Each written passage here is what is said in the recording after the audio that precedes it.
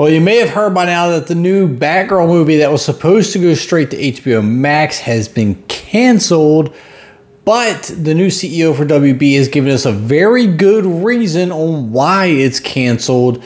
And honestly, as a DC fan, I'm not hating on the reasoning, and honestly, it kind of excites me for what's to come. Now, Batgirl is one that I was really looking forward to seeing, more so because Michael Keaton's Batman was supposed to make a return. Now, I'm not going to lie, that really is what had me wrapped up into wanting to see this movie. A Batgirl movie could be good, but didn't really grab my interest. Now, the thing about this is that there was supposed to be a lot of tie-ins between Batgirl and The Flash, possibly Aquaman too. So canceling the Batgirl movie, it left a lot of questions.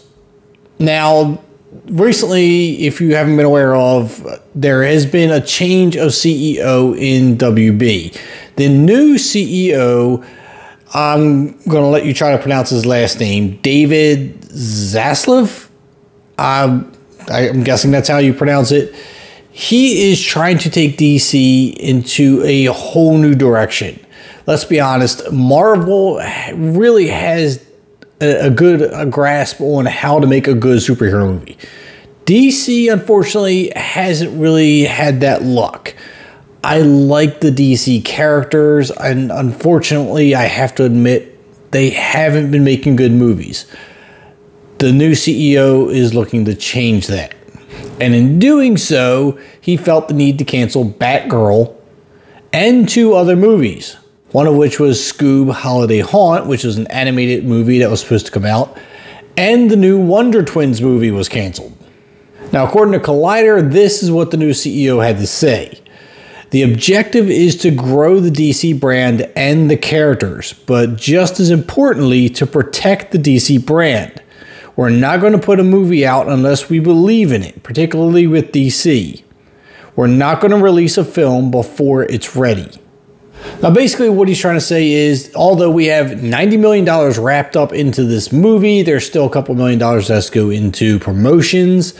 And he feels that where the movie is now is too good to be dropped on streaming, but not good enough to go to theatrical release. Even if you have $100 million into the movie, it may take another $100 million to make it theatrically ready, if that makes sense. So he's saying he would rather take what he has, put another $100 million into it to make it worth seeing in the theater, something that can compete with Marvel. And that's the goal that he wants. He doesn't want something that's just going to be okay as a movie and drop it on HBO Max, because, you know, he wants bigger. He has a bigger, broader goal for DC, and I applaud that. So, although I'm sad to see the movie be canceled, I'm very excited for what he has planned in the future. He also said that Black Adam, Shazam! Fury of the Gods, and The Flash were really good movies, but he could make them better. Now, they are still scheduled to be released in the theaters. There is no change there. They're not pushing it back. They're not canceling them. They're all staying the same.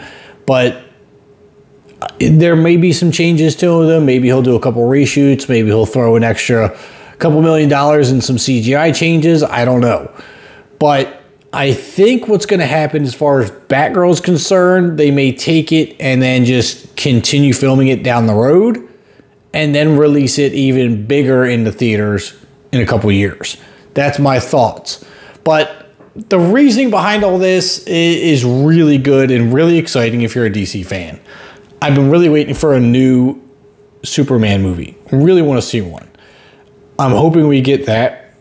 Supergirl, that being said, leaves question on whether or not that's going to get canceled.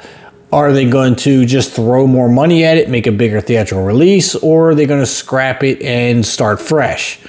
So now I want your thoughts and comments down below on Batgirl being canceled, along with Wonder Twins and the new Scoob movie. Do you agree with the reasoning? Do you think they should have just thrown it out anyway?